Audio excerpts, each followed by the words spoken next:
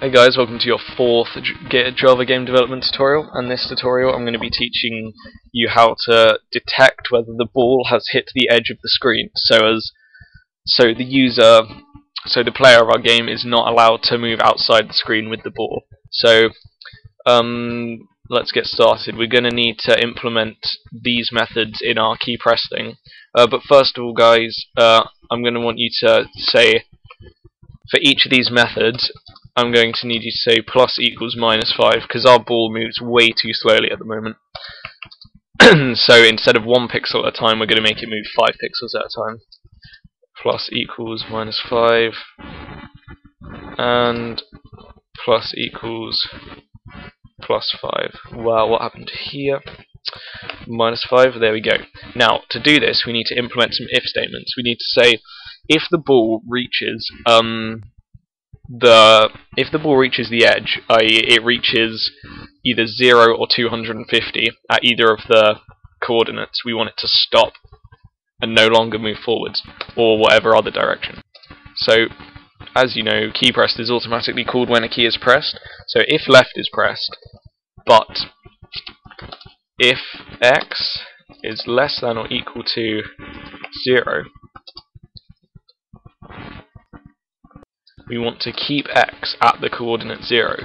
And this means, what this does is that if the key left is pressed, and we need to add an else statement here. So if the key left is pressed, we're going to check first of all if it's less than or equal to 0. If it is, just keep it at 0 no matter how long you hold it for.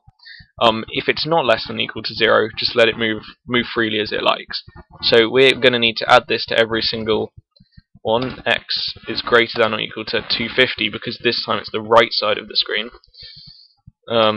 X equals 250.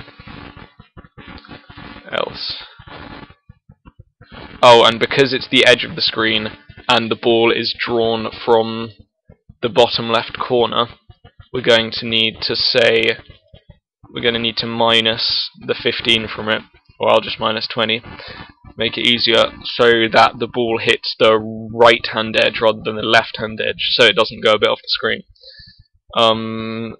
Same with this one. If x, or y rather, if y is less than or equal to 0, or 20 rather, because that's the ball's height,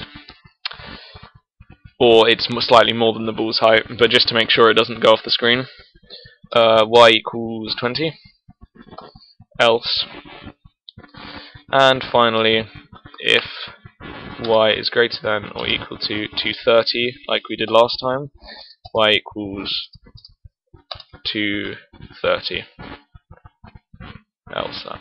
And again, the reason I'm doing 230 instead of 250, which is the size of the screen, is because the ball is drawn from a specific point. So the ball is drawn from the left-hand side. So for x, we don't need to do anything. But when we reach this hand side, we need to minus that width and height of it off. Otherwise, it would carry on going off the screen until it reached the edge of the object.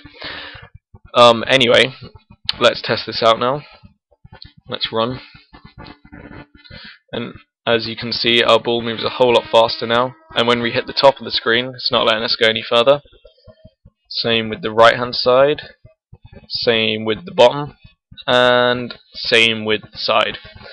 So that's basic collision detection, not much anything involved really, just a simple if statement, see if it reaches the edge.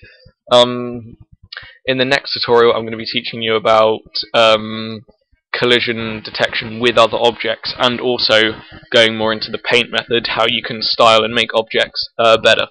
So I'll see you then. Thanks for watching. Don't forget to subscribe, and see you later.